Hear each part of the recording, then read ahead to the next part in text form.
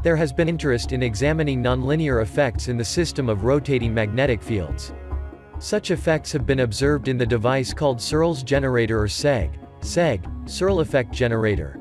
And SEG consists of a series of 3 rings and rollers that go around those rings. All parts of SEG are based on the law of the squares. The rollers revolve around the plates that form the rings, but they do not touch them.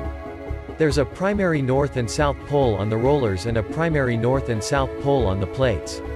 Obviously you will have the north pole of the roller attracted to the south pole of the plate. The plate and the rollers have layered structure. The external layer, titan, then iron, nylon and last internal layer was made from neodymium. John R. Searl has supposed that the electrons are given off from the central element, which is neodymium, and they travel out through other elements.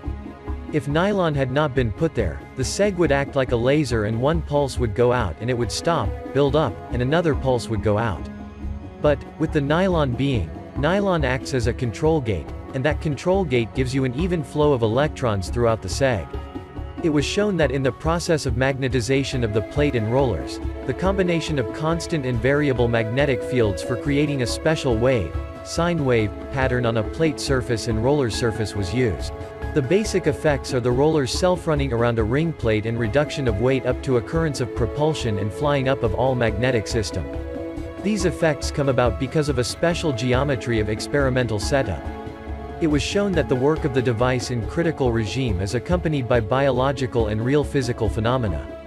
Unfortunately, except for the listed references, we could not find other information where similar effects are mentioned.